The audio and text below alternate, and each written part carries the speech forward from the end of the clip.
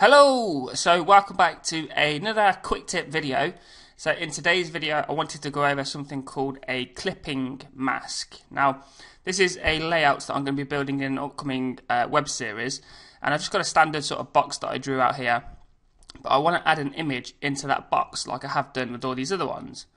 So the easiest way to do this, if you select the box, so if I go to my layers, so select it here, which is selected, just the box, and all you want to do is grab the image that you want. So for example, I want this one here, so I'm going to select it all with Control A. I'm going to copy it all, Control C.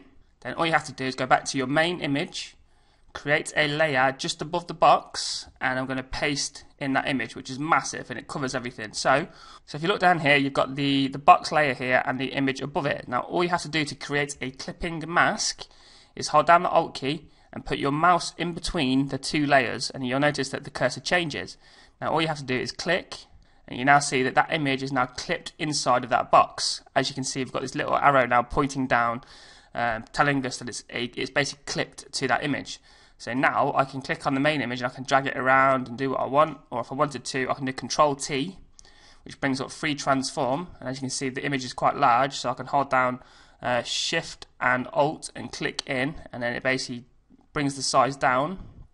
And there you go. So you now add that in, put it to any position you like, and it's basically clipped into it, so it will never move out of the actual design.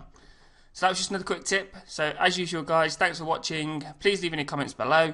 Feel free to subscribe, and I'll catch you in the next video.